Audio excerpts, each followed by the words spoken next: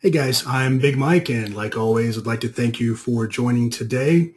Today we have a webinar from Mike Bellafiore. He has authored two very popular trading books. One is called One Good Trade, and his newest is The Playbook. We're actually going to give away 10 autographed copies of The Playbook at the end of the webinar today, so pay close attention to the topics covered by Mike, as the questions to win copies of those books will be based on the content covered today.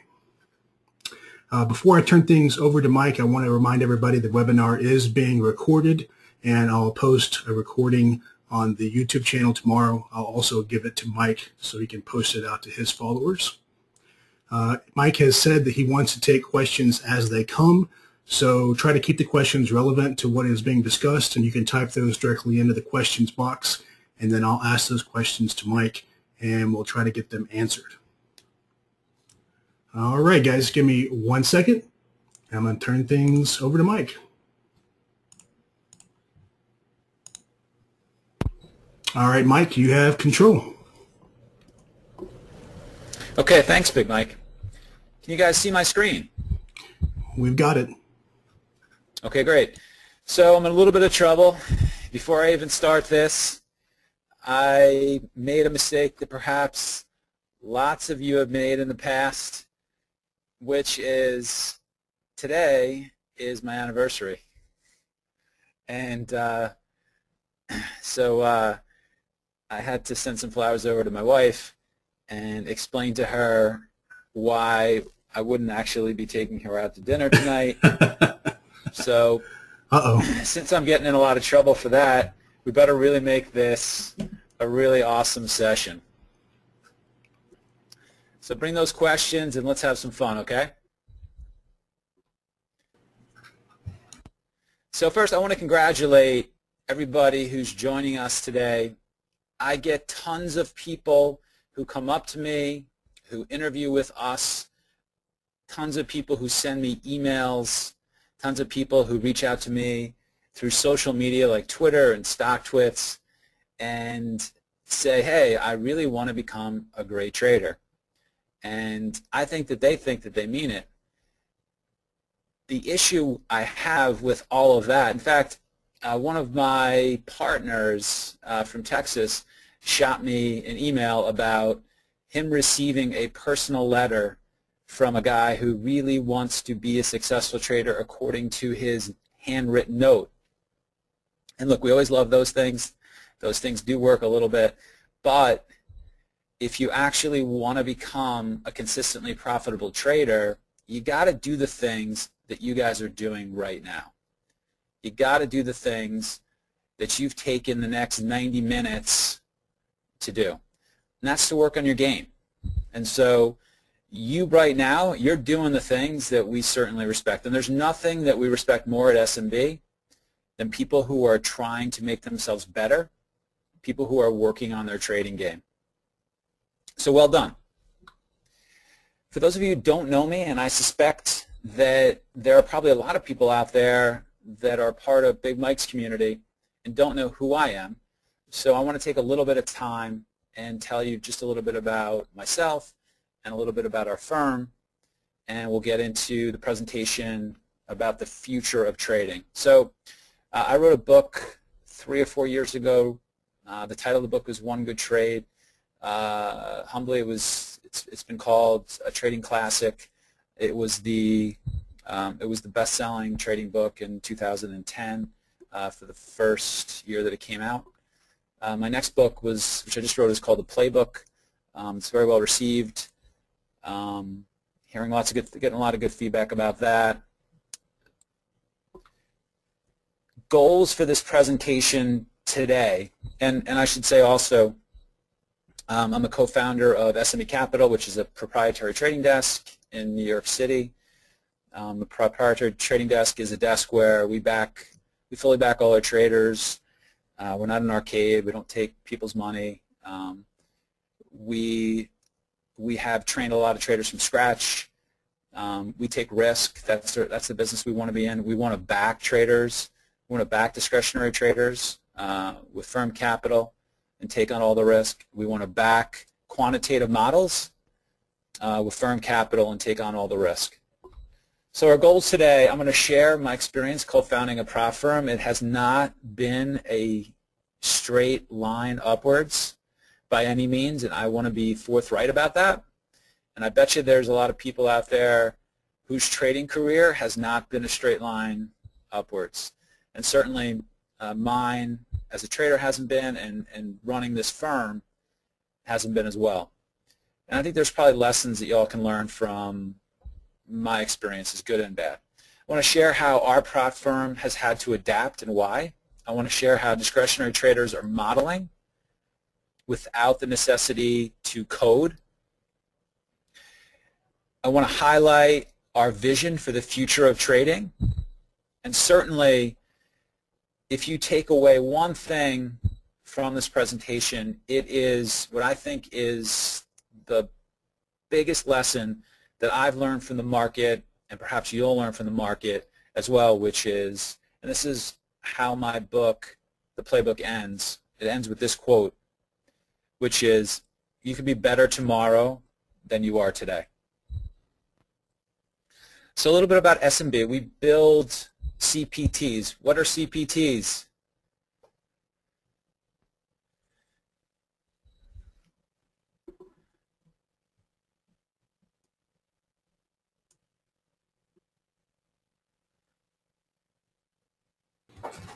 Certified professional traders. Judy says consistently profitable traders. David says carriage paid. I don't know what that means. I don't know, David, what that means. Lots of consistently profitable traders. So yeah, so CPTs means consistently profitable traders, and that's the way that we judge guys who are good. I mean, you can make $50,000 in 1 month and lose $75,000 in the next month, and if you only talked about how you made $50,000, you'd be leaving out a big part of your trading. And so that's what we're trying to do with the guys on our desk is get them, and we trade a lot of guys from scratch, up to consistently profitable traders, meaning they've never traded before, or they've traded very little, and we teach them. They go through our training. We provide all of the technology. We have incredible proprietary technology that we offer our guys. This is technology that's not available unless you trade inside of our prop firm. You can't just go to a broker-dealer and use our trading technology. It's only for us. It has just amazing abilities to allow traders to find more of the setups that make the most sense to them. It's a P&L driver. And we certainly offer our guys big books, lots of downside. That's the way a prop firm ought to be.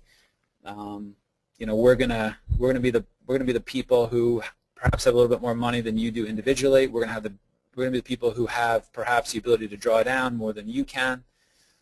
We're going to be giving you proprietary technology. We're going to be arming you with the education for you to trade different types of products, whether that's equities, whether or not that's options, whether or not that's forex, whether or not that's futures, whether or not that's learning how to build automated strategies. It's our job to provide an infrastructure for traders to make more P&L.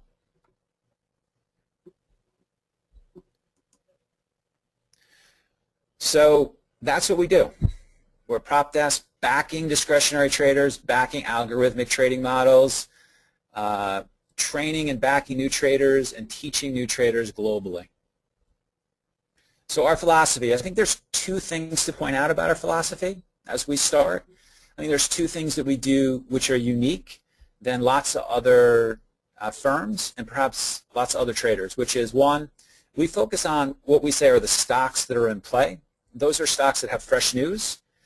Cheat sheet for that is anything up or down 3% with increasing volume in the pre-market. Those are the stocks we're looking at. And secondly, we utilize the principles of elite performance with our trading. We think of our traders as elite performers. We think that if you want to find out how good you can be as a trader, and that's our slogan for our education arm, how good you can be. And I'll just take a step back. We have three entities at SMB. We have a prop firm, we have an education arm, and we have SMB Systems, which is our algorithmic trading company. We think that if you want to become as good as you can be as a trader, that you got to tap into these principles of elite performance. You're a trading athlete. We teach our guys to get better every day. We don't talk a lot about P&L. If a guy's doing well, we're very careful with our language. You know, for instance, one of our guys had a pretty good month, put up over $60,000. The best he's done in a long time, and we want to use language that is careful. We don't want to highlight the P&L. We want to highlight the things that went into him actually achieving that P&L. We talk about trading big in our A-plus setups. In the playbook, I talked about how each trader should build a playbook, and then from that playbook ferret out their best setups. We call them A-plus setups. And in SMBU, we talk about not money, not P&L, not fancy cars and cool clothes, and we talk about how good can you be. That's our challenge to anyone who goes through our education. So SMB begins, and I want to give a little bit of a backdrop of our beginning because it dovetails into some challenges that we faced, and I want to talk about that because I think it's important. So SMB began with one really bad idea, and it was mine. And I had this idea that I could just start a prop firm, and I did so from my apartment. We were certainly underfunded to start. I had traded my own account for many, many years, and I decided that just trading wasn't what I wanted to do anymore. I wanted to do something more. And I got this crazy idea that I would start a firm that taught people how to navigate this new and challenging market than when I had begun. And I looked around and I saw a bunch of arcades sprouting up, essentially asking people for money and really not offering much and overcharging on commissions and pretending they were teaching people. And I kind of felt like there was a really big opportunity for us to create a business off of teaching and backing the right guys and getting them to be pretty good. At Singapore, I did a presentation recently in Singapore. We have a partnership with the biggest Singapore brokerage house there, teaching their clients how to trade U.S. equities, and I said that starting SMB was the most delusional, naive, arrogant thing I've ever done. If I knew better, I probably would not have started SMB, but I did. And so I asked my best friend at the time, Steve Spencer, a trader, if he would join me in this effort to start a new firm. And his response was, and I remember this to this day, I remember how dismissive he was. I remember how automatic his response was. Remember, he had been a trader himself for, at that time, almost 10 years, and he had traded his own money, had all the freedom in the world, was doing really well. And he said, why would I want to do that? I couldn't even actually convince my best friend. My best friend since we were 5 years old. Steve taught me actually how to play tic-tac-toe at camp. I couldn't even convince him to help me start this firm. So I just started, and we started by providing a solution. There was a demand for people to be trained. There was insufficient trader training abound. We had a willingness to teach and develop traders, and it turned out we were actually quite good at it. We had a little bit of branding luck. I wrote one good trade. We were on the show Wall Street Warriors, which is a funny story. I'm sure some of you know of me from Wall Street Warriors and SMB from Wall Street Warriors. How many people have seen Wall Street Warriors?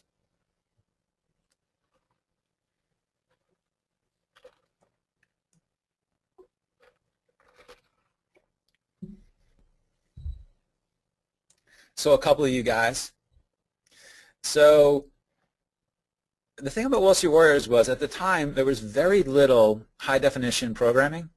and everyone was buying high-definition televisions. And there was this company called the Mojo Channel, which was one of the first channels that was offering high-definition content. And they didn't have a lot of it. And one of the pieces of content they had was this show called Wall Street Warriors. And I swear, every time I came home and turned on my high-definition TV, I saw myself on TV, which was great for our firm, but it kind of creeped me out a little bit. We touch over 100 countries each day through SMBU blog. We certainly didn't at the beginning, but we just started sharing a whole bunch of stuff. I was writing multiple times each day, and it resonated with the trading community about, how here are these pro traders just sharing stuff and talking about not only good trades, but often the things we were doing wrong and the things we needed to do better. And we've been a partner with StockTwits for a long time, since the beginning. Certainly StockTwits TV was something that we did with them at the early onset of StockTwits. I mean, StockTwits is like family to us. The co-founders actually were invited to my wedding. I was just out at Stocktoberfest with Howard Lindzen and all the guys out there. So we had a little bit of luck.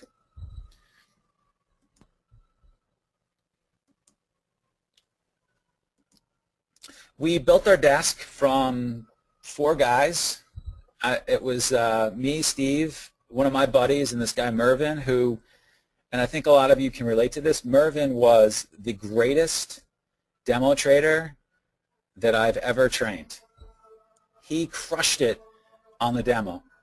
And then, mysteriously, when he traded live, he lost money every single day he traded live. He was both the greatest demo trader in the history of the U.S. equity markets and the very worst live trader in the history of the U.S. trading markets.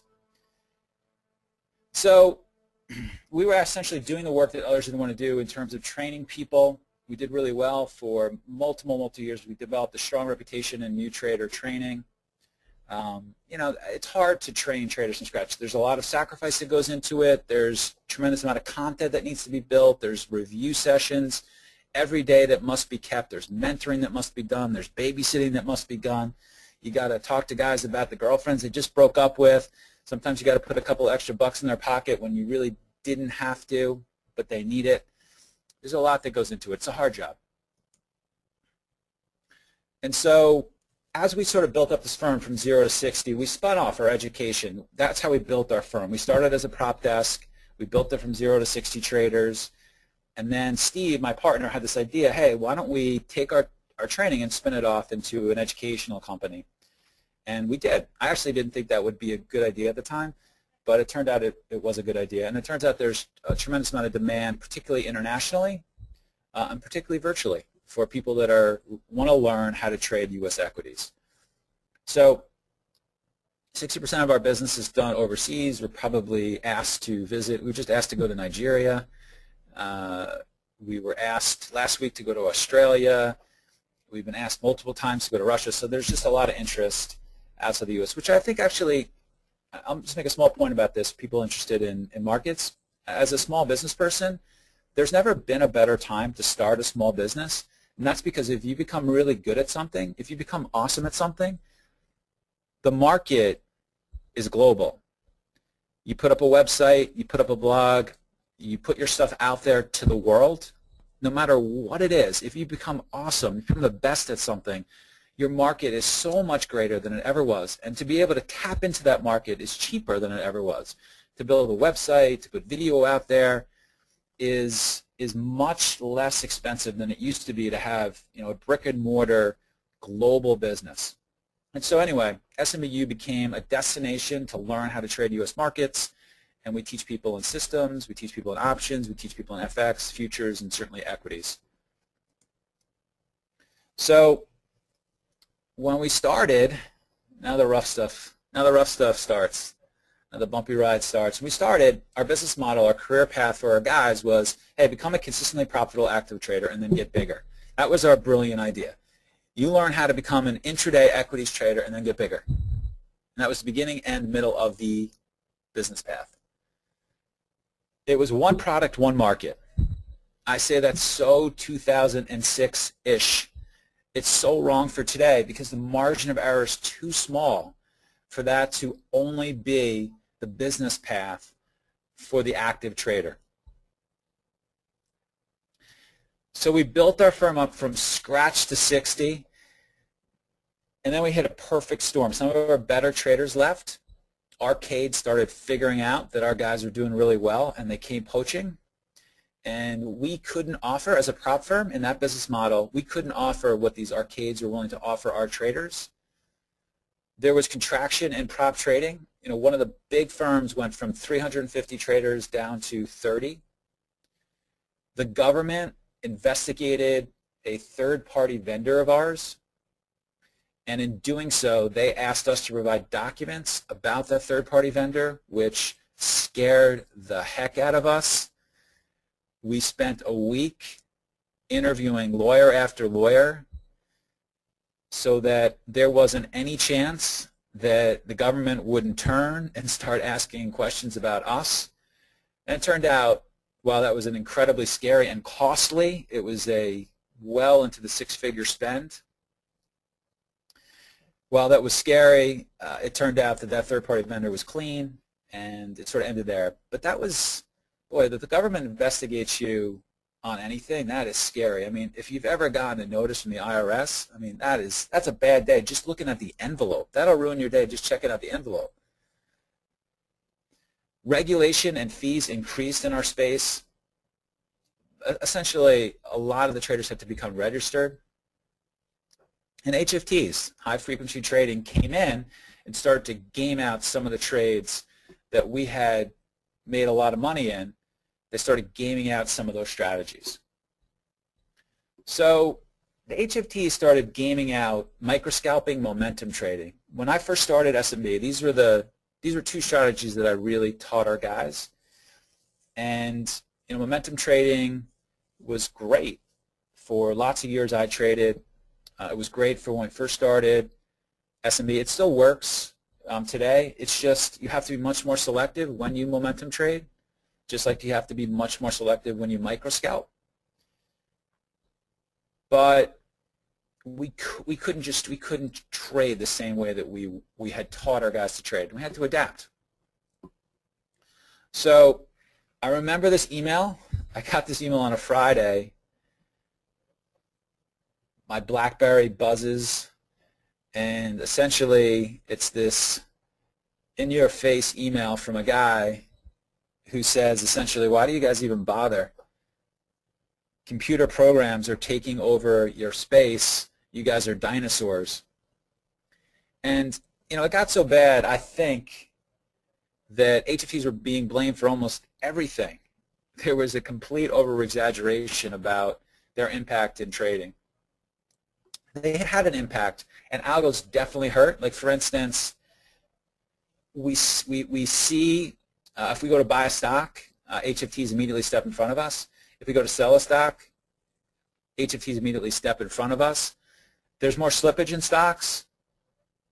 You might actually have been able to get out for a 2-cent loss in the past, and sometimes now that's 13 cents. And if you trade as much as I do, and with the size that I trade, you know, 5,000 shares at an extra 15 or 10 cents on a losing trade, that starts to add up.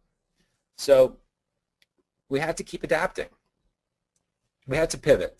And there's a great quote from Ray Dalio that means a lot to me. And look, I think that there's probably a lot of people listening to this who have been profitable traders at some point in their trading career and then have underperformed. And I think that there's people listening to this webinar who think that, you know, guys like me always have the answers and it's always a straight line, and you know, we live on the Upper West Side sipping champagne and caviar. I don't even know how to pronounce that. So clearly I don't do that. But this is a tough business, and it has not been a straight line upwards. But one of the really great quotes that means a lot to me is a quote from Ray Dalio, who runs Bridgewater, which is either the first or the second biggest hedge fund in the U.S. And he wrote, "Weakness doesn't matter if you find a solution." And so we were sitting there with some of our guys leaving, some challenges facing us, and I would say, and I wrote about this in the playbook in the introduction, that there were personal issues that I had to go through as well. And those personal issues were that my dad had a major stroke. I went to go help my dad recover from that stroke. I went to go help him with his rehab in Florida. And then 10 days later, my mom passed away. And I wrote about this in the playbook at the beginning of it.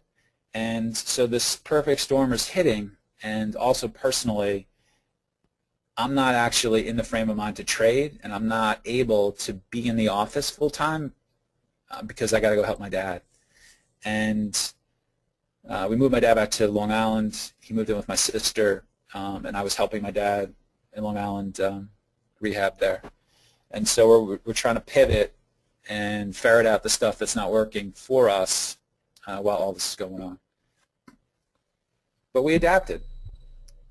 And we adapted and we got stronger, as you will if you find yourself underperforming after a period of market excellence. You'll become a better trader. There is really always a solution if you take the time to think about it and you're willing to do the work and be patient. And for us, we started to adapt by doing a lot more swing trading, a lot more intraday swing trading, and a lot more swing trading. We say they're trades to hold. And we say they're trades to hold until there's a reason to sell. We developed a new playbook of these trades to hold, intraday swing trades. They're offering us more upside. We started building some trading models. We encouraged our traders to build auto strategies, the ability to supplement what you're doing, to supplement your discretionary trading with auto strategies. And I think this is what more have to do in our game. I think going through this adaptation, going through this period of rebuilding at our firm, going through this pivot, we learned that there were, and look, a lot of firms just kind of went under, and a lot of firms seriously pulled back. And we had a hit, and then we rebuilt and got back to and better, and got back to and are better than where we were. And so here's what I've learned. Here are the things that I think are important today. So I think discretionary traders are completely undervalued. It seems like anyone will give money to somebody who has an automated strategy. But that's true if you're sitting out there and you're looking for a bigger buck and you are a experienced discretionary trader, I think you're undervalued if you archive your best setups with detail, if you become more bionic, and we'll talk about that, if you start to auto trade, building automated strategies, if you become multi-product, if you become multi-market, if you are receptive to constant coaching, which we definitely should talk about, and if you are scalable as a trader. If your scalability makes sense as it relates to risk. So let's talk about some of these things. So recently, SMB created a JV with another firm. The firm's KTG. It's a Texas firm. It's been in business a long time. And as part of this JV, we started recruiting some experienced traders in New York City to fill up some of the space we had at our new office. We took the SMB legacy traders and brought them to this pretty big Midtown office that we sit in today, which I'm broadcasting from today on 3rd Avenue and dead center of Manhattan. And we started to fill up some space. And so I met with and I interviewed hundreds and hundreds of experienced traders in New York. And there became a common theme that resonated as I interviewed and as our firm interviewed all of these experienced traders. And so many of these guys had been seven-figure traders in the past. Yeah, maybe some guys were $800,000 producers. Lots of seven-figure guys who had done it for multiple years, looking for a new home, looking for a bigger book, looking for a new book. And inevitably, we'd start to talk about trade strategy. How do you make money? What I found was it was very difficult for those experienced traders to articulate how they made money. And when you broke down what they were doing, it became pretty clear that there was an over-reliance on their intuition. And they were suffering from a non-news edge while they actually thought they had a news edge. There was a complete lack of methodology. And so, we talk about this non-news edge a lot on our blog, because I actually think that perhaps for some of the people listening, I bet you a couple of you suffer from this. And this is what I think the non-news edge is. You go on Bloomberg, you read a story that Tesla's going to go down. The story makes sense to you.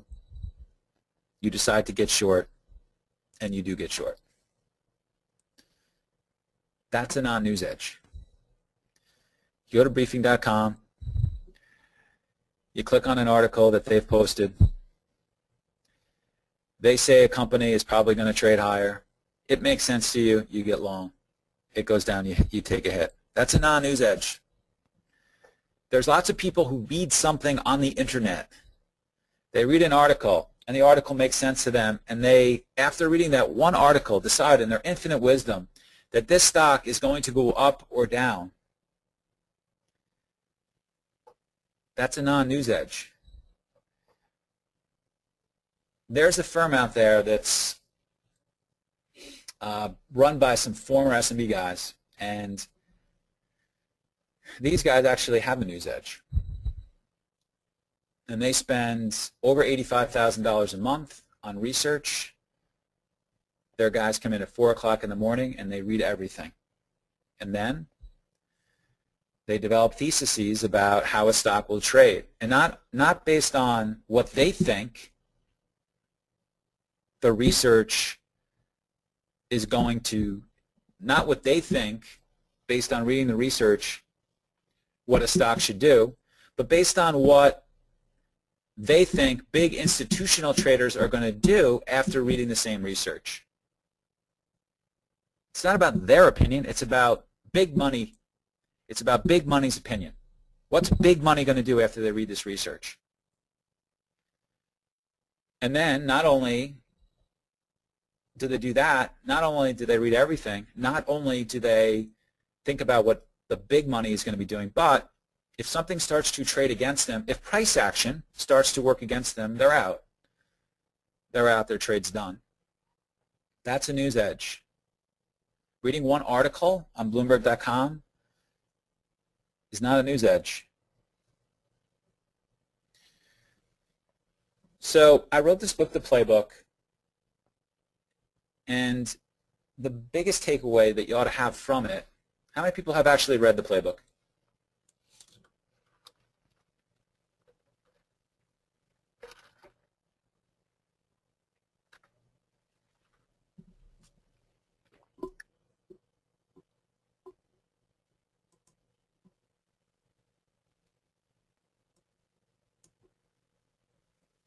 Okay, great. Looks like looks like quite a bit. Yes, carefully, Judy. I like that.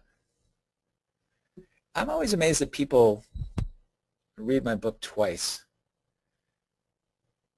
And David Pope, I'm on my second reading. That's impressive. I hope the second time is as good as the first. Morgan Jones wants an autographed copy. We'll see, buddy. So, look at Cynthia read OGT, One Good Trade, 3 times. That's amazing. That's really good work. Good for you. I hope it helped. So in the playbook is about coming up with a methodology. That's what the playbook's about. It's about you sitting down, you developing a methodology for you to find setups that are worth your intellectual, financial, and personal effort. And personalizing them, these setups should be the plays that really make the most sense to you.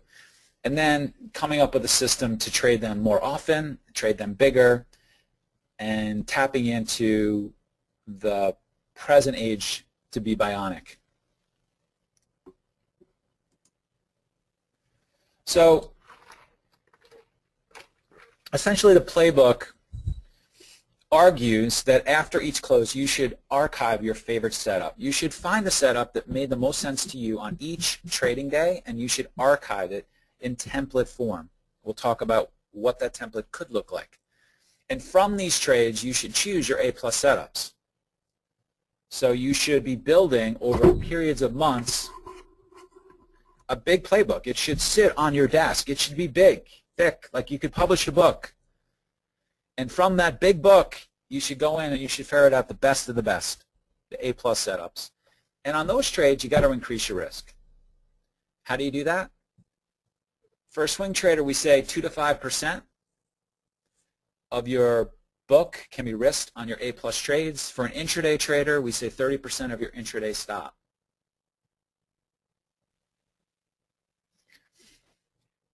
And from those A-plus trades, you can go even further and create what I say is the all-in trade. This is a trade that Shark and I talk about.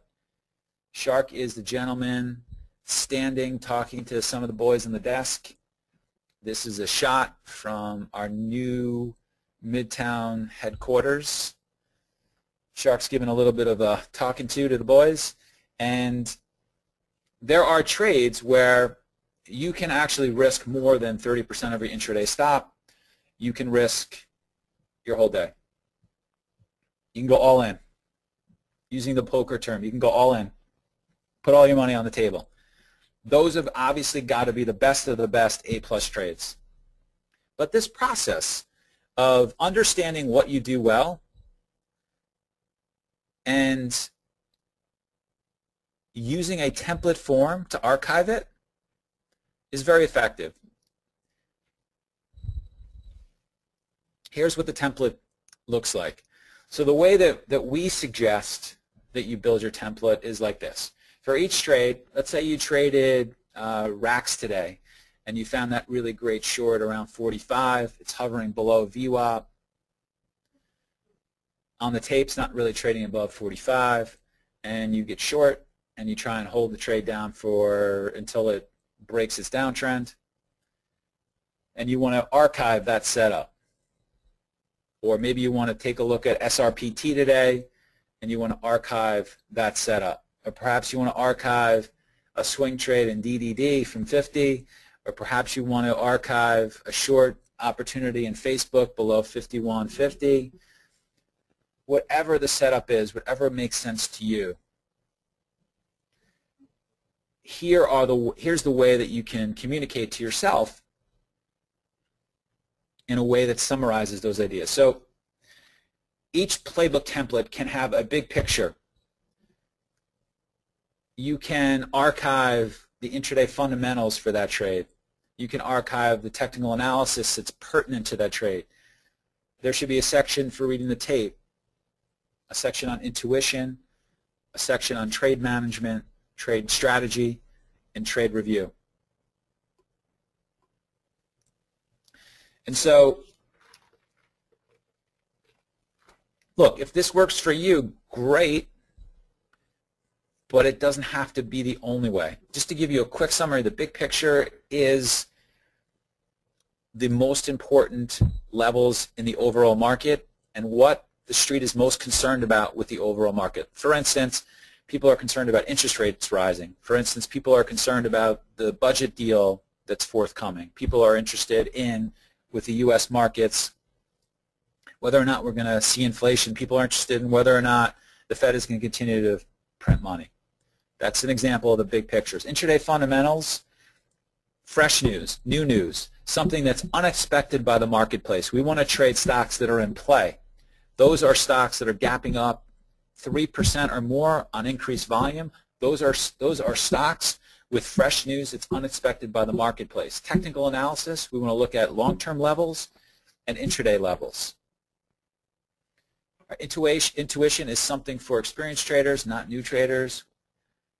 Trade management is, if you traded this 1,000 times, how would you handle the trade? All right, so make trades your own. So I did a presentation with Jim Rogers in Singapore a couple of years ago, and during a Q&A, Jim was asked repeatedly for the next hot stock tip. And Jim, as you can see right there, is this incredibly charming Southern gentleman, and he sidestepped each question politely. And finally, around the 10th time, he stopped and he answered the question. And he said, you know, you guys are all saying, you guys are all asking me for a hot stock tip. And, you know, one of the things that I've learned in the marketplace is that you got to make trades your own. If I give you a hot stock tip, it's not going to matter because I have a different amount of capital than you. I have a different holding period than you. I have a different risk tolerance than you do. I'm going to take it off and put it on differently than you will. So me actually giving you that hot stock tip is not going to help you. And this process of doing a playbook trade, that's you internalizing setups that make the most sense to you. That's you making trades your own. And yes, Phil, he also does tell everyone to become a farmer. He tells everyone to go buy land in Middle America. If you want to actually become rich, he suggests that you go buy a nice plot of farmland somewhere in the Midwest and start learning how to grow things, and that will be the thing that makes you rich in the next 30 years. You want to build from your strengths. You want to understand what you do well. This is the purpose of doing the playbook. You want to understand what you do well. You want to be internalizing these setups. This process of ferreting through all this market data to come up with setups that make the most sense to you gives you more confidence when you see those again in real time. Lots of people sit there and they can't pull the trigger on really good setups in real time, and they wonder why. It's because you haven't made the connection with your trading brain to be able to do that automatically. When I'm looking at the markets, I'm not thinking about what I'm doing. I'm just chunking the data. I'm just reacting to data that's in my brain that I know what to do with. I'm just searching for patterns that make the most sense for me. Like, for instance, I love to trade stocks on the short side that look a certain way on the tape, that gap down, and that show very little strength right on the open. And I like to hold those for the entire day. I know what that trade looks like. And today, you know, one of the reasons why I was taking a look at that HOLX was because it started to look like that type of a trade. But then I noticed, based on my intuition, that it didn't because of the way it was spreading out. And I adapted to my previous position. And you know, when I was taking a look at SRPT and RAX, that was, in my trading brain, worth downside risk because I've taken the time to organize these setups in a way that you can trade. That RAX setup is a below VWAP short opportunity for me. That's the trade. That's what I see. That SRPT is a massive gap down opportunity with horrible trading news. I've traded that pattern hundreds of times in my trading career. But I'm just looking at it as a pattern. I'm not saying I think RAX is going to go down. I don't think RAX, I'm not looking at it that way. I don't care if the stock's going to go up or down. I see a pattern. I see a pattern that I've seen before that's worthwhile for me to take on risk, and I put on that risk because that's my job. It's not about, I think RAX is going to go down. It's not like I'm going on the financial media entertainment complex and spouting in an uber confident way that RAX has to go down, because that's for fake traders. That's not what I do as a professional trader. That's make-believe. That's Trader Disneyland, what those people do on the financial media entertainment complex. None of us actually do that as pro traders. None of us sit there with uber confidence in any of our trades. And none of us could care less if we're right or not. That's not my job. I don't care if I'm right. I care if I see risk worth taking and I don't take it. That's what I care about. I care if I cut a position too early that I shouldn't have, that's not part of my reasons to cover system. It's not about being right in RAX. It's about identifying a pattern that I've seen before, that I've predetermined is worth risk, and I take the risk. Okay, as opposed to the Trader Disneyland, which is I'm supposed to predict where RAX is going to go. I'm supposed to predict where Facebook's going to go. I'm supposed to predict where Tesla's going to go. Let me tell you something. I've written 2 books, and we back all these traders in this firm, and I have no idea where any of those stocks are going. I shouldn't say I have no idea, but I'm not uber confident about where they're going to go. And I think that what happens to traders like yourself who are coming here to get better is you're brainwashed into thinking that you're supposed to know. Well, I can tell you as a professional trader, I don't know. I know where there's opportunity for me to put on risk, and I know how to manage my risk. But I really didn't know what RAX was going to do today, and I really didn't know what SRPT was going to do today. And I kind of really thought Hulks was going to go down for the rest of the day, and I wasn't right about that. And I thought DDD was going to go up from $50, but I didn't know it was going to go to 77. And I kind of think Twitter's going to trade down into the mid-30s, but I'm not so sure.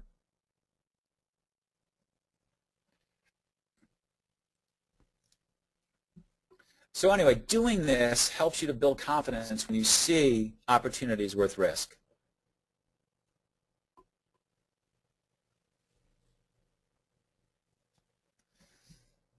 Being a bionic discretionary trader. So what does that mean? So being bionic is very important for today's trader. And what being bionic means is it means you can't miss. You can't miss your A-plus setup. So after you've gone through the work of creating that playbook, you're going to come up with A-plus setups, and you've got to be creating customer filters for your A-plus setups. Okay, if you're a retail trader, go call up Trade Ideas if you can't code, or go to TradeStation. If you're not trading with custom filters, if one of my guys on my desk doesn't have custom filters for his A-plus setups, we put him on the demo. We bring him in our office, we close the door, and I ask him, exactly when do you want to become a professional trader? Exactly when are you going to start to do the things that are important to you making money? That's not acceptable. And it's not acceptable for you either. You know, what they should be talking about in the cable entertainment, financial media entertainment complex is they should have people come on and say, how do you build your custom filters? Now, that wouldn't be very good television. But that's how you make money. We're all different. We're all different. I don't know how you might trade setups way better than I do that aren't interesting to me. And my guys on the desk, some of my guys are still micro scalping. You know, Pippin, who I wrote about in the playbook, is a great scalper. I don't know how he does it. He just processes information better than other people. And he scalps the you-know-what out of the marketplace. I think like last month, he's still a developing trader. I don't even think he's traded for 3 years. You know, I think last month he made over $40,000. And, you know, he's just scalping in and out of the marketplace. He's never going to lose money, ever. His downside, making over $40,000 in a month, you know what his downside is? Positive $10,000. That's his downside. But you can't miss your A-plus setups. All right, so we have, you know, on our desk we use tools like the SME scanner. This is a copy of the SME scanner. This is a tool that helps us find certain setups that are trending the ways that we like, that are doing certain things that we predetermined are worth our attention. You got to be bionic. Quant speak, to be bionic. So here's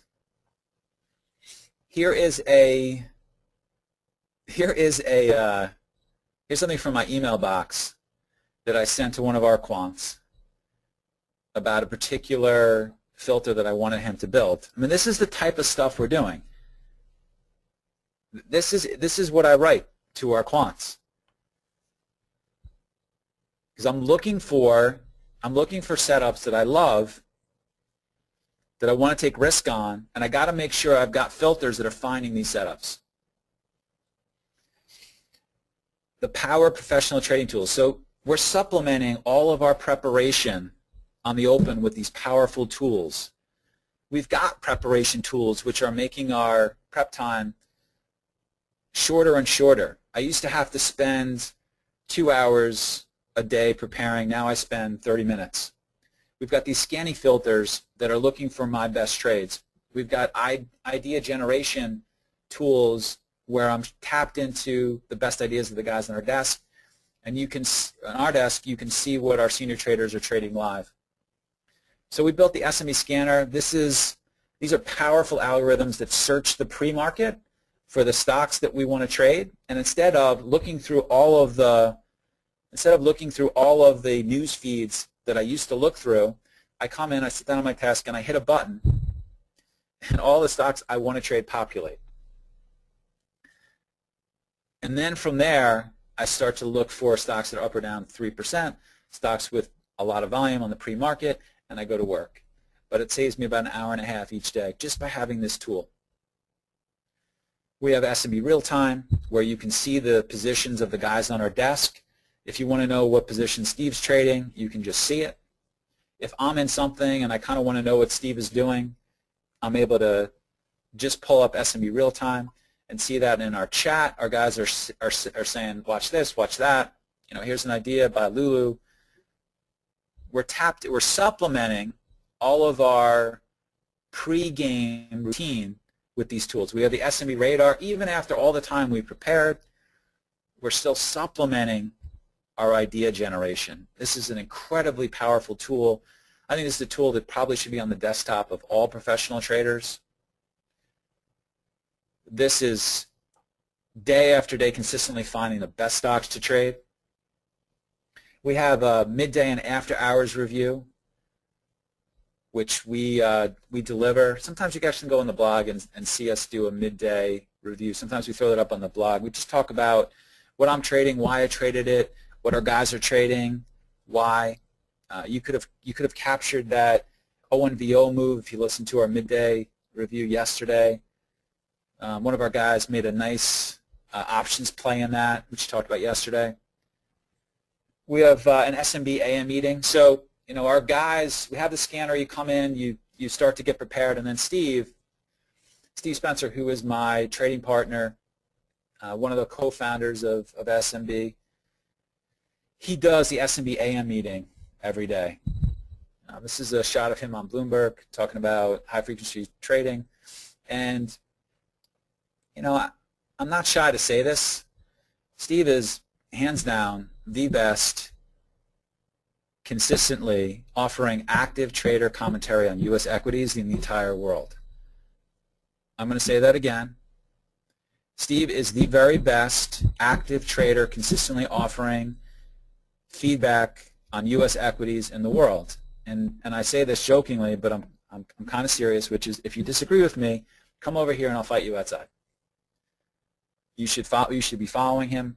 Business Insider did a spot on a bunch of people to be following in the financial markets on Twitter and StockTwits, and Steve was one of the people recognized as a must follow. Steve went to Wharton. He loves to trade the markets. When I want to talk about something that's going on at our firm, it's almost like I have to tear him off of his trading desk.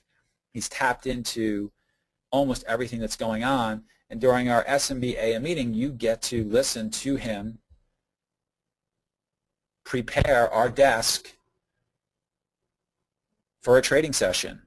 And I think if we go back and we look at the top 3 ideas which he's talking about, those are the stocks that are almost always most in play.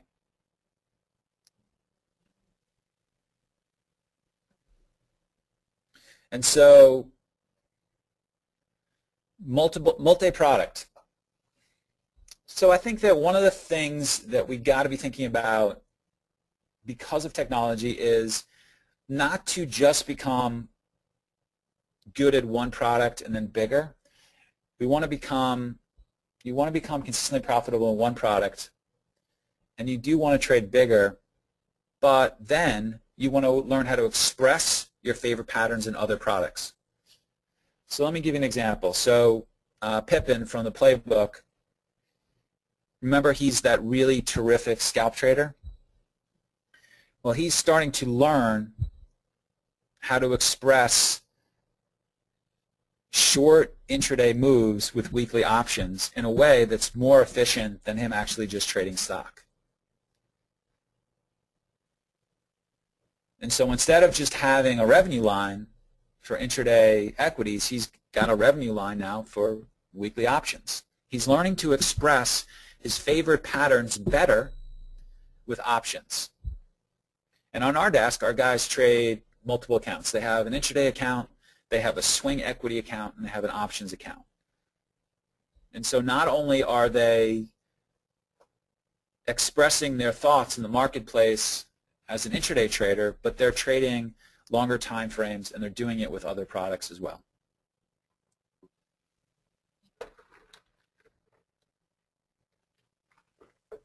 So being multi-market, I had the privilege of being invited to go work with the largest prop firm in South Africa.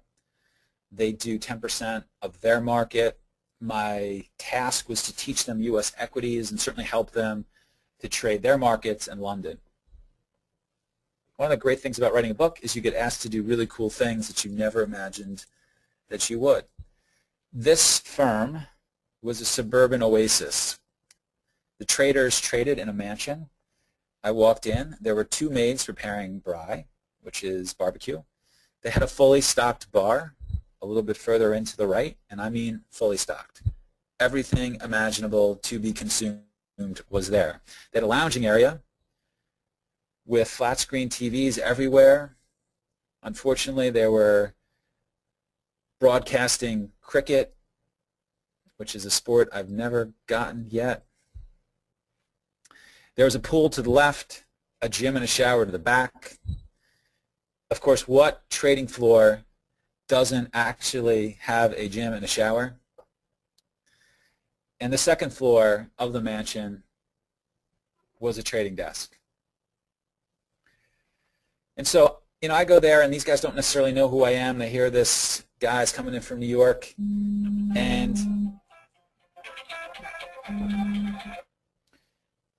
and that was the phone ringing. I hope that wasn't my wife. I hope that wasn't her. So the first rule of coaching, so I go in there, these guys don't know who I am, and I think that some people have reservations about trading coaches and guys who write books. And these guys don't know me. And the first rule of coaching is you have to show people you care. And so I spent a lot of time just getting to know these guys. And what I found was they had a very interesting core firm philosophy. They took elite tennis players and tried to turn them into pro traders. I talked to one trader, and when he was 16, he beat Pete Sampras. And I talked to another trader, and he was 70th in the world. And I talked to another trader, and he had won 4 doubles Wimbledon. He had won 4 major doubles championships. And I talked to another trader, and he had won the silver medal with Tim Henman in the Olympics. And these were former athletes who were now trading.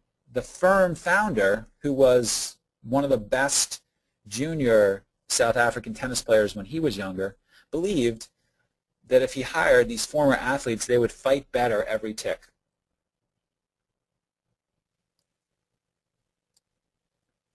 So one of the things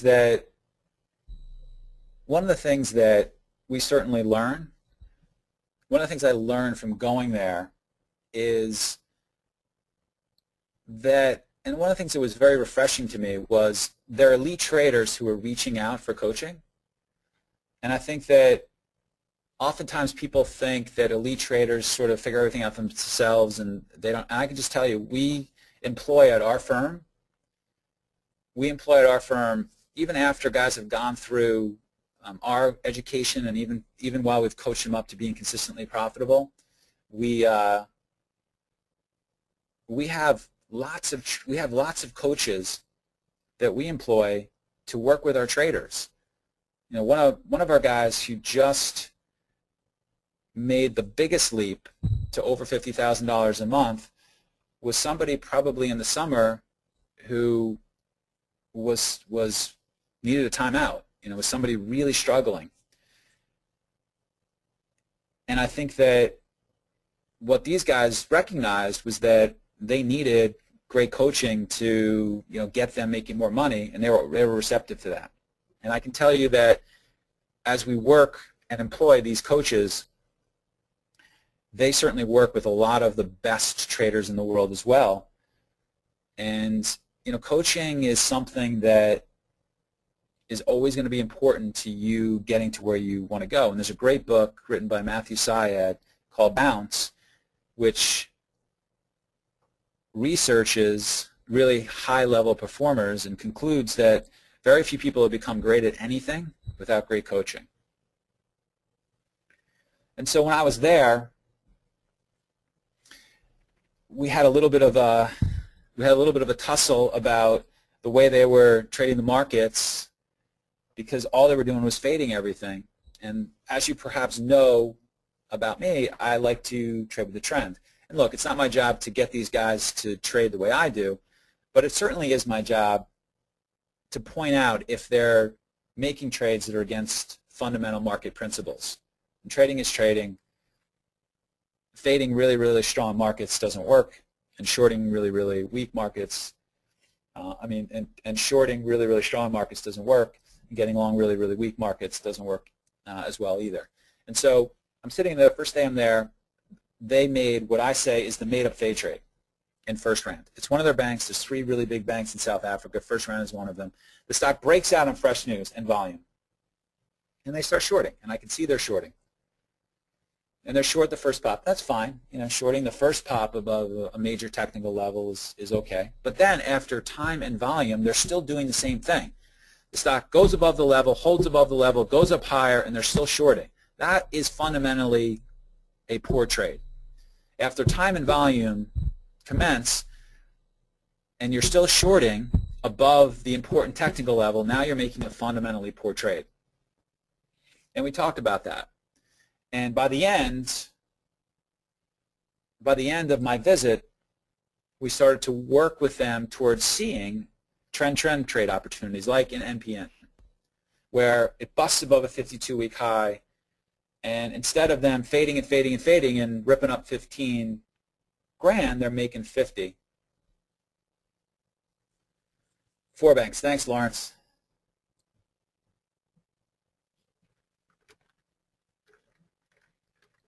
And these guys, you know, were holding this until there was a reason to sell.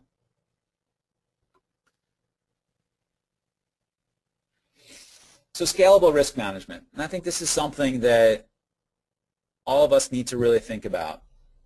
I think discretionary traders are wasting energy complaining about their risk rules at a lot of firms because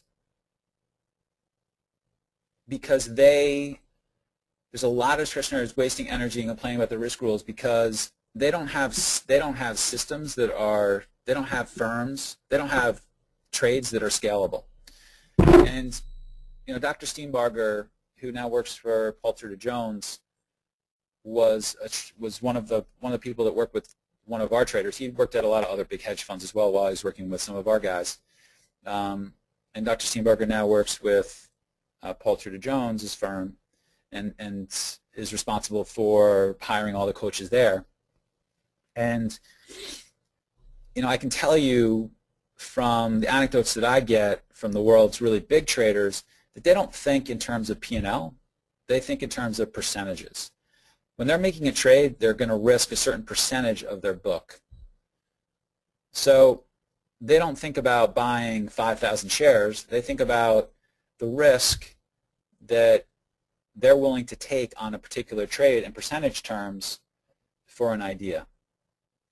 Percentages are scalable because if you can think in percentages on $1 million book and you're profitable doing that, well then we just bump your book up. We just make your book bigger. And so that puts you in a situation to be very, very dangerous. All right, so you want to develop clear rules. You want to make sure there's trader buy-in, and you want to make sure, and if there isn't trader buy-in, you got to get rid of him. So I thought that, I'm sorry guys, I thought that Big Mike was going to jump in here and be fielding some of these questions. I actually didn't look at these questions until now. I just assumed everyone was being quiet, but maybe we miscommunicated. So let me hit some of these questions and try and do that. Hey Mike, I was staying quiet because you were on such a roll. Oh, my bad. Now, there's been a few questions. I'll try to pick some that seem popular that I've seen in the past many times. So what about people that say that the only way to really prove that you're a good trader is to show everybody your bank statements? My bank statements or my... Oh, your trade statements, sorry. Brokerage statements. So, yeah, so look, I understand that lots of people ask that. I mean, my sense from that question is that's probably a question that you just don't respond to, and you don't respond to that because it doesn't matter. It's just you still don't respond to that. I mean, I think we would respectfully. But I think that we would just. I think we would respectfully say that's. I'm not going to give you info. No, I totally understand. But what I see is people that ask that question that don't really. Maybe they don't know why it's not a really good question to ask. I mean, I've had the conversation before where, I mean, there's so many. It doesn't even matter. Even if I were to show you a statement, it still doesn't matter. You know. I mean, it's not going to matter as to whether or not you're going to be any good. And really, honestly, it doesn't even matter as to whether or not I'm any good because I could have another statement that I didn't show you, right? I mean, who knows? So, it's endless. So you know, we get asked this question a lot, and I have to say that, you know, my response to that would be we have an office in Midtown, New York, and our business model is we back, you know, all the traders. The office space here is incredibly expensive. We have lots of staff here. If you were an experienced trader applying to this firm and you wanted to say, hey, you know, do you want to sit around a bunch of guys who make a lot of money? How much are guys making? I think we would quietly let you talk to our traders, and you can talk to them about how much money they're making. And so, you know, I think that, so that would be the first part of that. And then I think the second way I would answer it, and I think this is kind of important, one of the articles I wrote a long time ago for SFO magazine was, you know, find the best teacher. And this actually didn't get a lot of traction. I thought it was an important point to make at the time, mainly because I don't understand, Mike, I don't understand why, and look, I'll just say, I mean, I've traded my own account for many years, and I do trade every day, and I have not moved into the category of guy who just manages and guy who spends lots of times hawking trading programs. I'm a professional trader, and that's what I do every day, and you can see that. You can see that on SMB Real Time.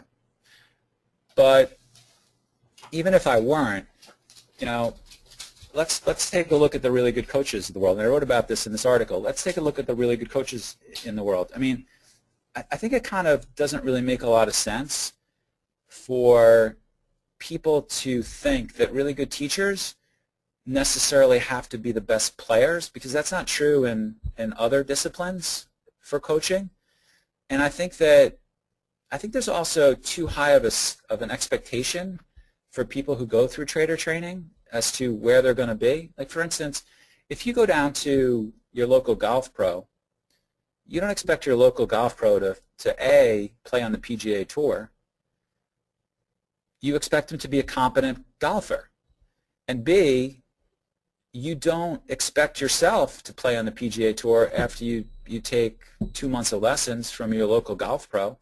But it seems like for some reason in the world of trader education that some people have the expectation that they have to be guaranteed this right to make money, when really what their goal should be is to get better. I mean, if you take training, you should get better. Someone should help you improve. That should really be the standard. And I think you're setting yourself up to be lied to if you expect that all of the good trader educators have to be seven-figure traders. Let me change gears for just 1 second and ask something else that I wanted to ask earlier that I think applies to a lot of people that are in the webinar. So what if someone is trading one instrument in and out every day? Let's say they're futures trading an instrument like oil or something, okay? Without knowing any other information, do you think that's a good or a bad idea? So I think that's great. I think that's a huge accomplishment. I don't think there's enough made of people actually getting to the point where they're profitable. There's different steps along a trading career, and the first step is to lose money. And the next step, which is an accomplishment, is to lose less money. Right. And the next step after that, which is a huge accomplishment, is to be flat for the month. Right.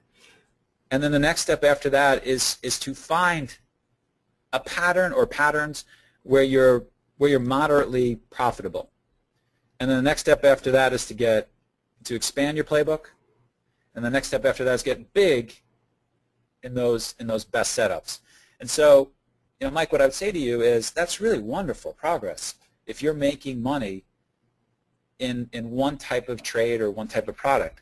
But I would suggest, based on the ability for you to get education on other products, and based on the access that you have to be able to trade, which is unique, other products, these electronic platforms are getting better and better every day, and it is new. And we are only in the first couple of innings of electronic trading. That if you can learn to express that futures trade in equities or in options, that you should consider doing that too, because then you will start to make more money. And there definitely are ways to take that pattern in that futures product and express it as an equity trade and as an options trade where you're increasing your P&L. Right. Let me take a couple more questions I see on the screen. Mike is asking, does SMB back any remote traders, or do they need to be physically present in your office? So we do back remote traders. Let's see. Yep. Okay, go ahead.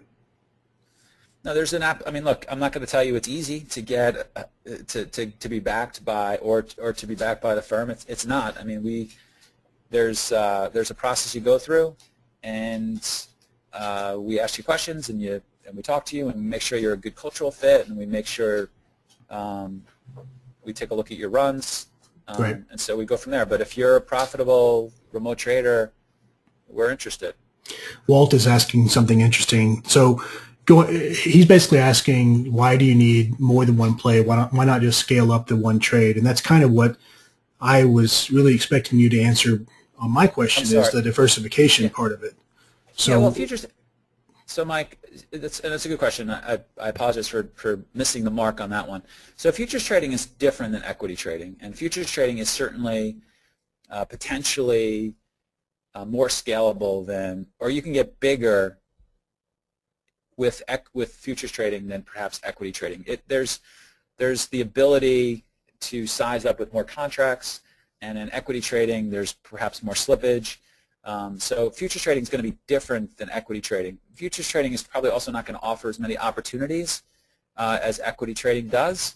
Right. So I would just suggest they're different, but we have algorithmic strategies that we're running at the firm that are incredibly scalable to the point where we can get much bigger in them than we can in some of our equity strategies. You had mentioned earlier a guy like Pippin who's a good scalper, but can you talk just in general about your guys? I mean, do you find that most of them are day traders and flat overnight? Are most of them swing traders? What do you find works in general?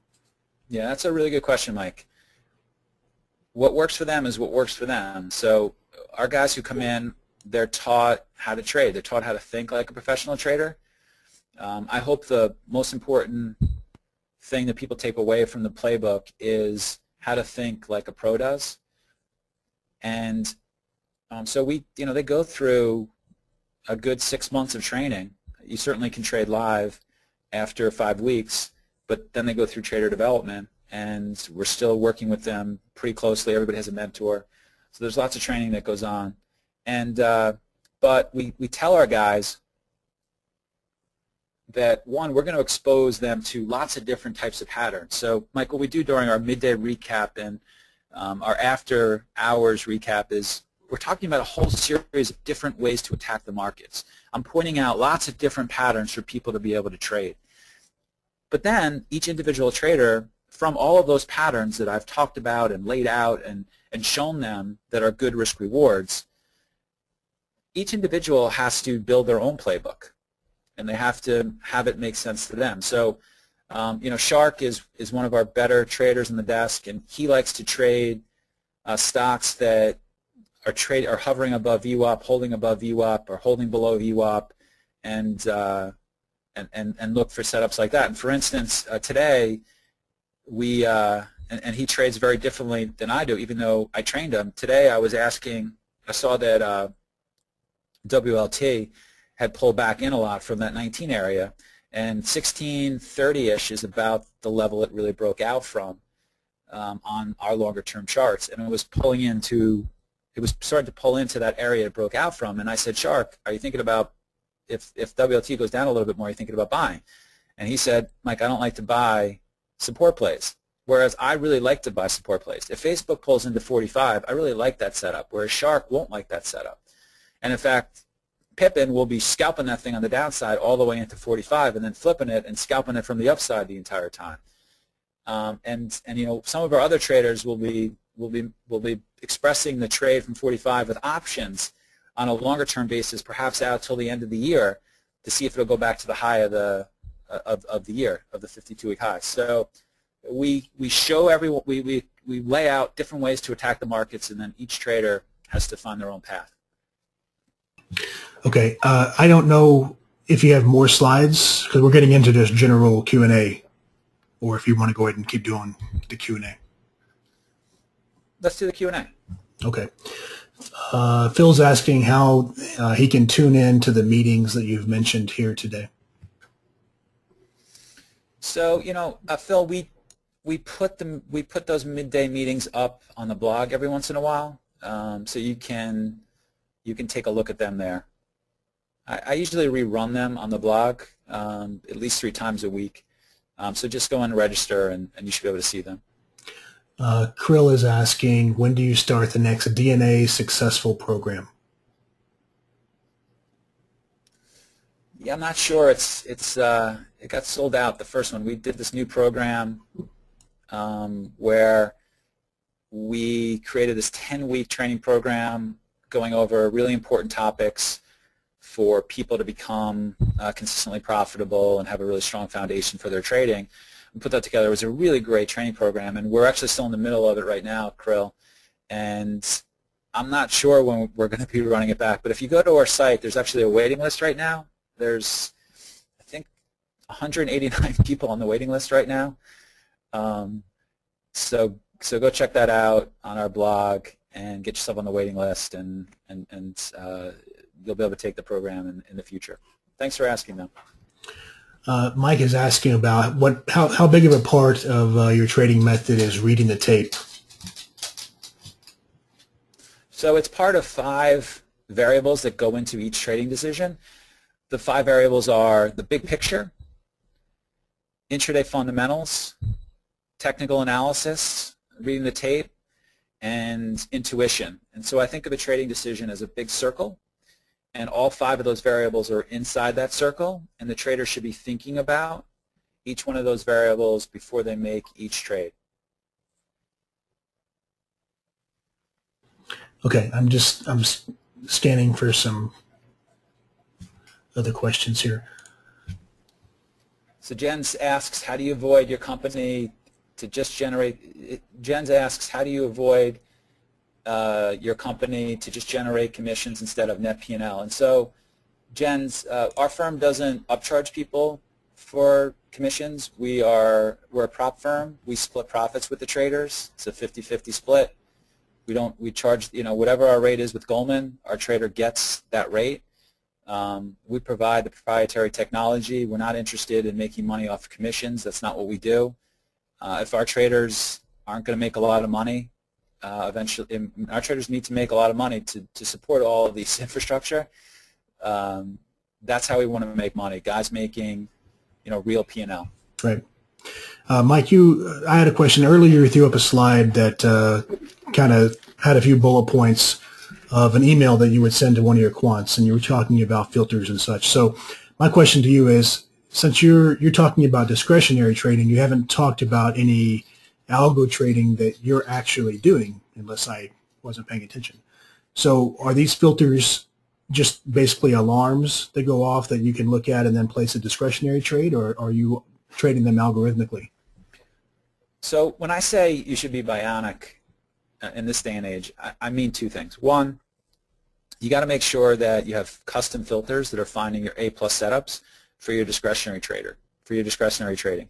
And then 2, at our firm, we have software where a trader can, from their desktop, back test an idea, front test the idea, turn it on live, and then scale it up, all from the same software. And so, and then if they need a little bit of help, there's a series of quants that we have that can help them tweak what they're doing. But the software we have is such that you don't need to actually be able to code to be able to back test, forward test, trade live, and then scale up an idea. It's really amazing. And I think this is one of the things we're really most excited about. Right now, a majority of our trading is still discretionary, and I wonder if in the future lots of our traders are going to have series of auto strategies that they're tweaking on an intraday basis. And so the way that it works is you come up with an idea, Mike, and you back test it and you see what the results are. If the results are any good, you send them over to the head of automated trading at our firm. He takes a look at it. If he thinks they're okay, then we start to forward test it. We take a look at the results. As long as the forward test results are similar to the back testing, then we'll turn it on live, and that's important. It's not even so much in the forward test whether or not the results are positive. It's more about, are they consistent with your back testing? And then we'll turn it live, and then if it's good, we'll scale it up. And the quants are taking a look and tweaking that along the way, and you're working with them to make it more efficient. Right. I see a lot of people asking methodology questions, and I'm kind of skipping them because I don't really know how you're supposed to answer them when everybody is different. So let me know if you want to try to tackle some of this. Robert Sweetman asks, what would be the #1 thing you'd want to see from someone looking to get a seat trading with S&B? Mindset. There's a great book written by Carol Dweck, which title goes by Mindset. That's the name of the book. And of all the traders that I've seen do really well at our firm and on the street, having the mindset to improve every day is the most important thing that you can bring to the table as a trader.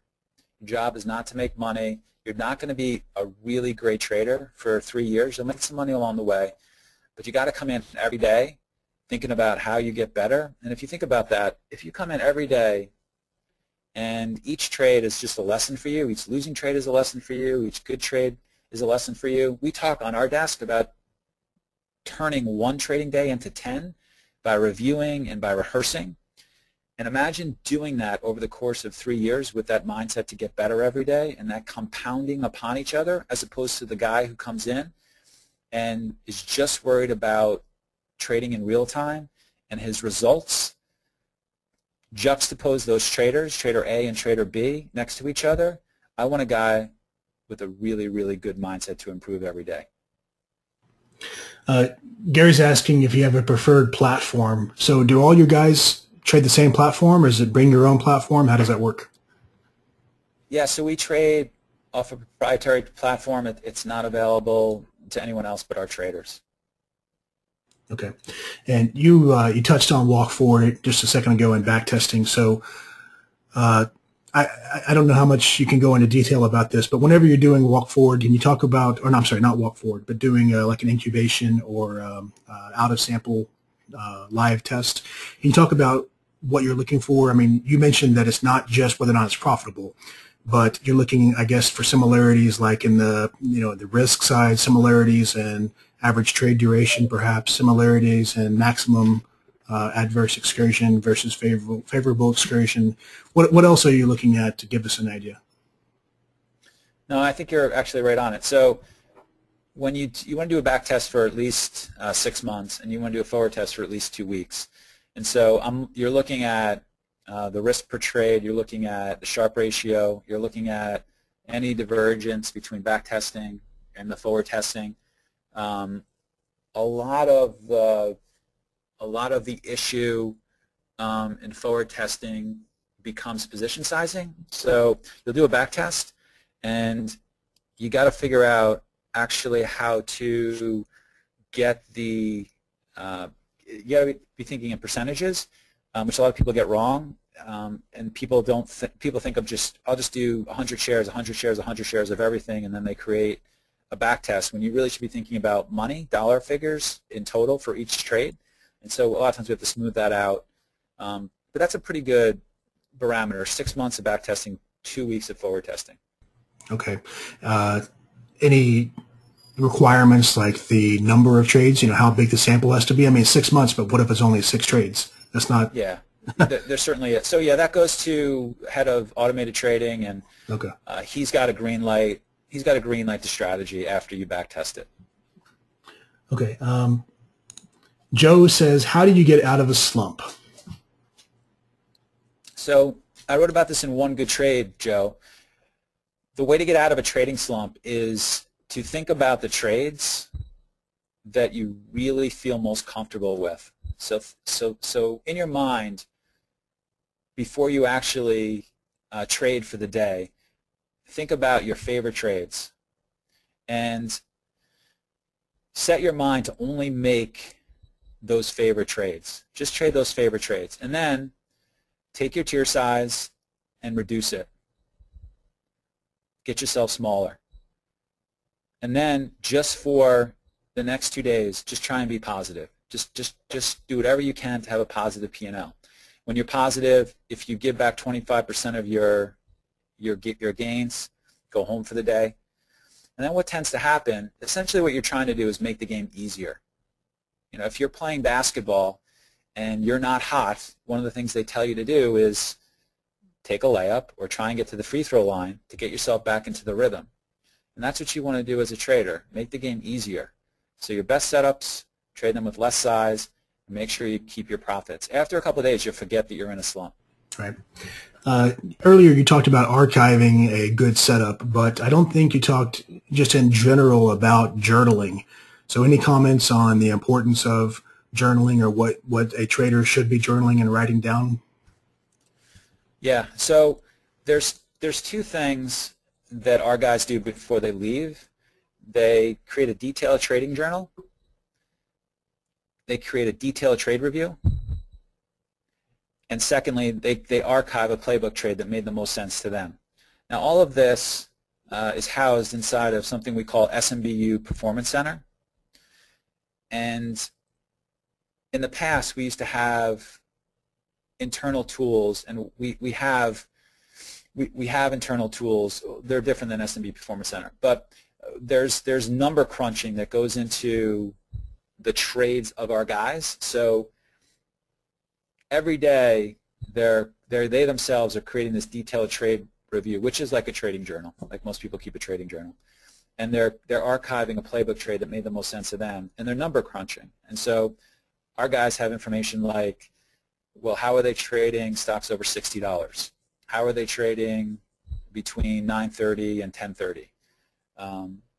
What is the difference between the amount of money they're losing on a particular trade and making on a particular trade? And I'll give you a really good example of how this can be helpful. So we had a seven-figure trade trading with our firm, multiple seven-figure trader who was underperforming, and this person had a negative bias on the marketplace, and he's had this negative bias for the last couple of years. And we needed a very nice way to go to him and say, hey, maybe we should stop shorting the market. It doesn't seem to go down. But you never really want to tell a trader how to attack the markets. But having said that, if you can present them data that suggests that what they're doing isn't in their best interests, it's your obligation to present that to them.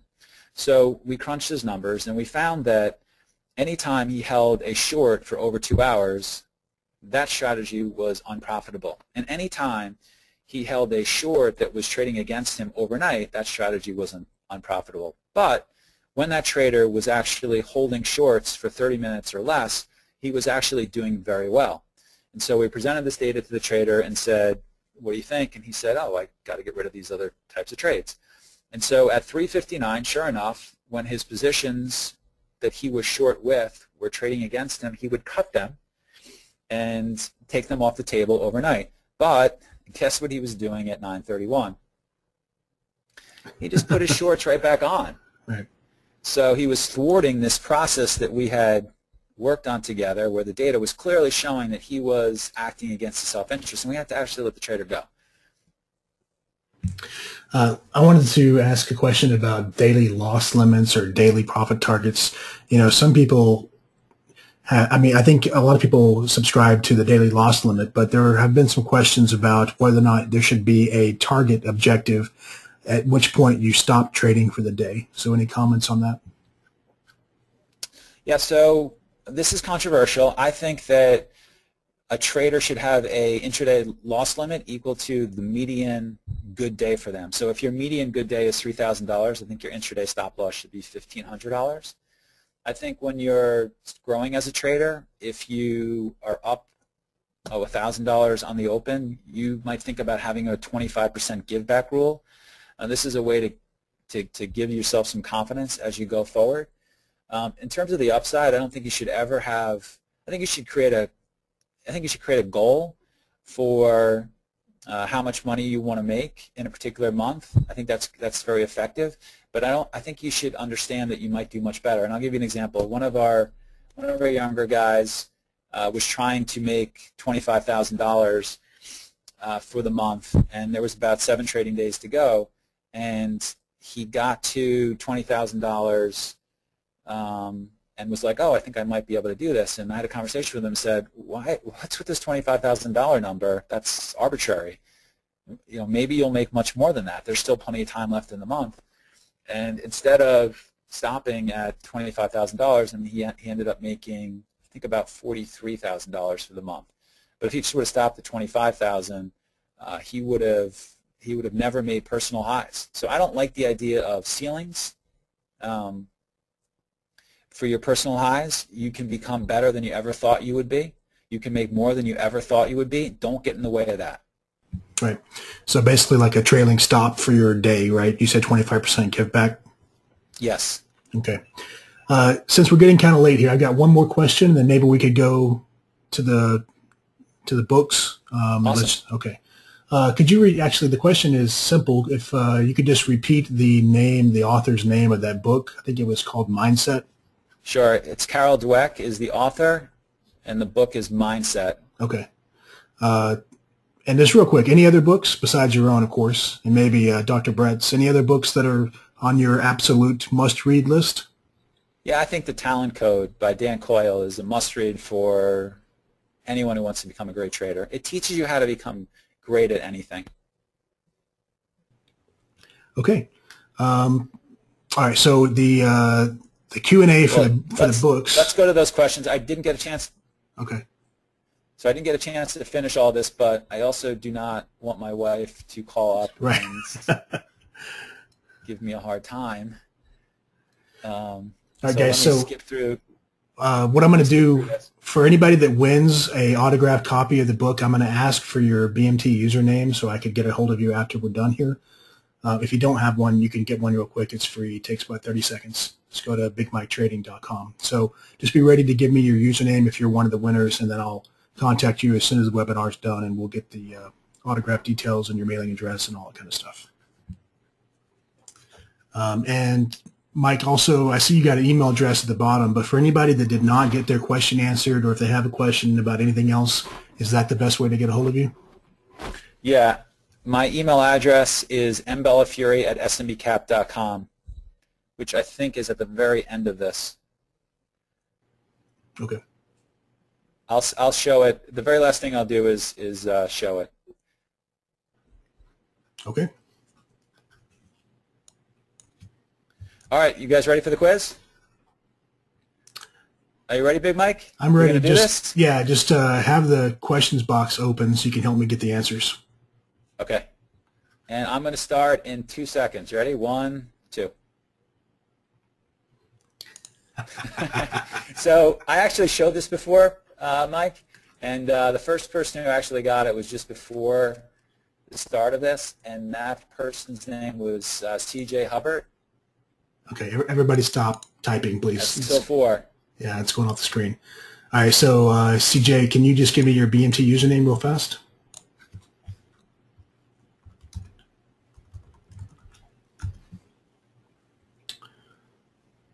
So just waiting for that to go to the second question. So everybody have your username ready, please. CJ? And yeah, Mary says, can we only win once? That's correct. One book per person. Okay, guys, we'll move on. CJ, just type it in at the very end, okay? All right, so go ahead and go to question 2.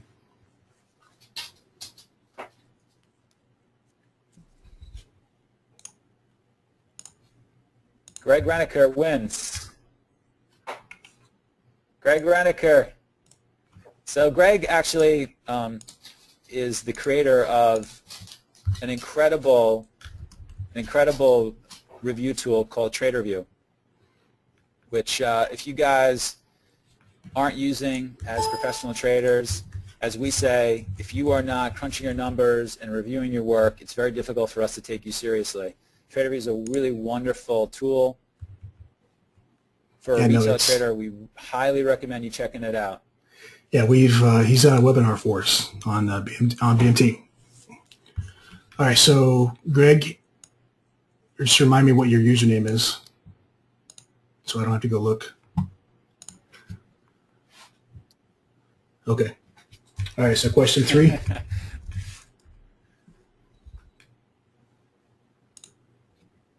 Name 3 of 5 variables that SME uses to make a trading decision. You got to have 3. So Nick won. Nick Stoik. No, Right. Nick Stroik.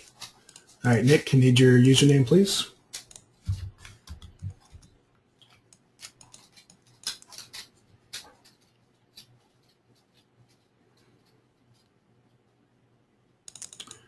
Waiting for Nick.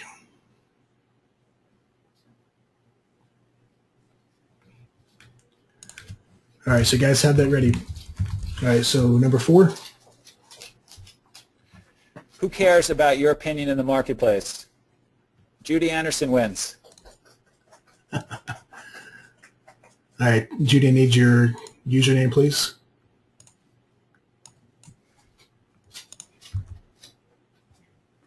I just realized we're not reading the answers back for the recording, so the answer on that one is no one.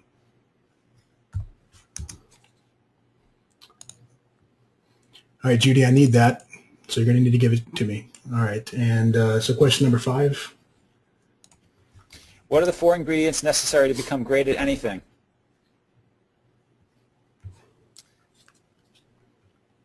Sorry, look. So looking for 4 answers on one line.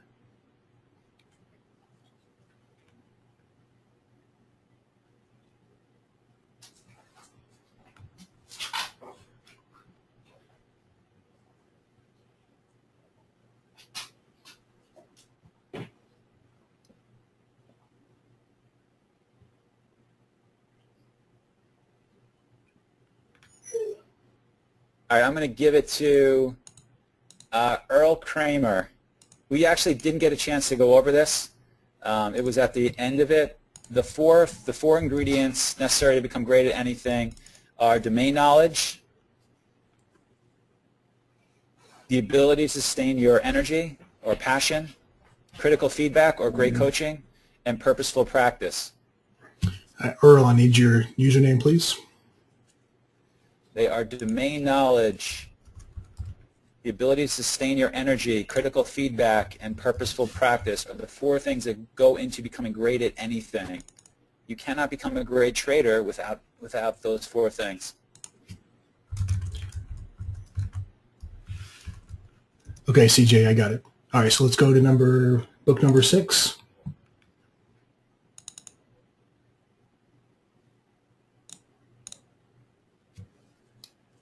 All right. Oh, it's going fast. Lawrence R.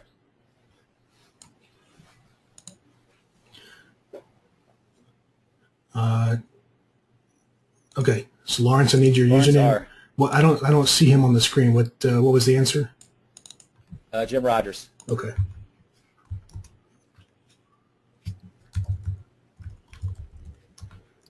All right, I'm trying to keep track. I think I'm still waiting on Anderson's username. All right, book number 7.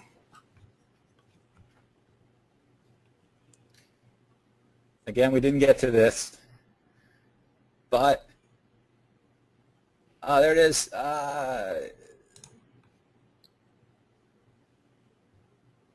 Jeff Holden. Jeff Holden is the winner. Okay. That's impressive. We actually didn't get to that one either, but that is right. Phil Mickelson. Phil Mickelson has a coach who helps him with his long swing, his short game, his putting, his fitness, his mindset. He has a caddy who helps him on each one of his shots. All right, Jeff, I got it. Okay, good. Let's go to number 8. Does he play cricket? What 2 books did I write? Oh, it's going fast. Suprenda. Oh, we went too fast. All right, guys, stop. Suprenda, somebody. Suprenda. Yeah. There was somebody, Suprenda? Yeah, I got it. Okay, I need your BNT username. Suprenda Puji. So the answer is One Good Trade and the Playbook. Correct. And I need the username, please. Okay, got it. All right, so I hear both of these books are pretty good. That's just what I hear. All right, book number 9. Who consistently provides the best active trader commentary? Oh, I'm not looking.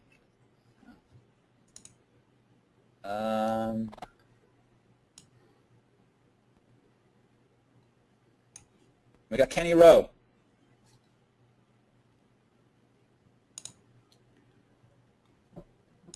I'm looking. So many people. I got to find it on the list here. Kenny Rowe. And the answer is Steve Spencer. Okay, Kenny, I need your username. And so this is your best friend, right? Yes. It is. Okay, so I remember you said at the beginning of the webinar that you asked him to help you start the firm. I guess that means he said yes, right? Yeah, I think I just basically started and the wheels were in motion, as they say, to the point where at some point he couldn't say no.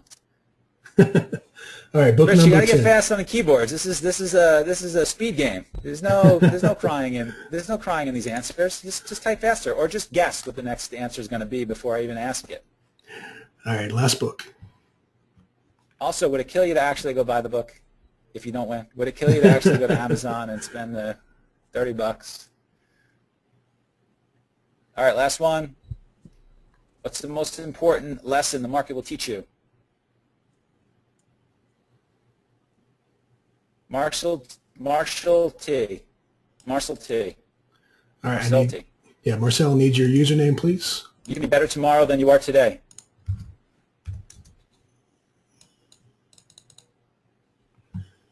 Okay, and I think there's one person I did not get their username. It was book number 4, Anderson. I think Anderson something. All right, so congratulations, guys, on winning the books. I'll get in touch with you just a few minutes from now and get your autograph request and everything, and we'll send it over to Mike at SMB. So, Mike, I want to thank you for your time and putting together the PowerPoint and for coming on and talking to us, especially considering how much trouble you're going to get in once you get home. Yeah. I have to change my my bio pretty soon. Nah. All right, so if anybody has questions I did not get to answer today, info@smbcap.com, or you can go to the website smbu.com. Mike, I really appreciate it, and I'll post a recording for this on the site and on YouTube sometime tomorrow, and I'll send you an email with it, Mike, if you want to link it to you guys. All right, thanks a lot, Mike. It was a lot of fun. I love the questions at the end. No one has ever been creative enough to actually suggest that. That's a great idea. It's actually one of the, I think probably the best part of the webinars that we do is always the questions, at least for me. I like the questions. So I hope to have you back, and we'll do it again. Okay. Thanks, All right. Mike. Thanks, guys. everyone. All right. Great night.